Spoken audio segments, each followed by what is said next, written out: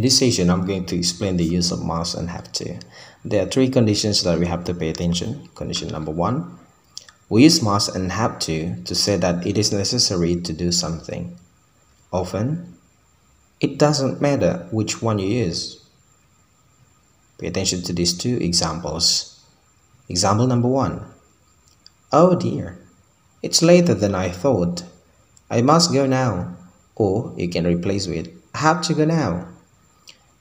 And example number two, you must have a passport to visit most foreign countries. Or you can say, you have to have a passport to visit most foreign countries. There is sometimes a difference between must and have to. With must, the speaker is giving his own feelings, saying what he thinks is necessary. Pay attention to these two examples. Example number one, I must write to Anne. I haven't written to her for ages. In this situation, the speaker personally feels that he must write to Anne. Example number two, the government really must do something about the unemployment. In this situation, the speaker personally feels that the government must do something. But with have to, the speaker is not giving his own feelings. He is just giving facts. For example, sentence number one, Anne's eyes are not very good. She has to wear glasses for reading. And sentence number two, I can't meet you on Friday. I have to work. Now, the second situation. You can only use must to talk about the present and the future. For example, we must go now. And must you leave tomorrow?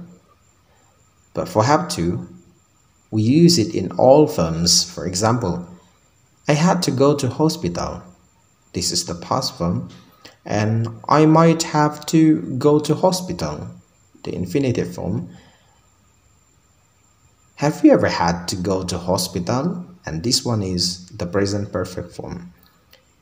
Note that we use do, does, did with have to in present and past questions and negative sentences. Pay attention to these examples. Example number one, what do I have to do to get a driving license? Example number two, why did you have to go to hospital? Example number three, Tom doesn't have to work on Saturdays. Now, the third situation. Must not and don't have to are completely different.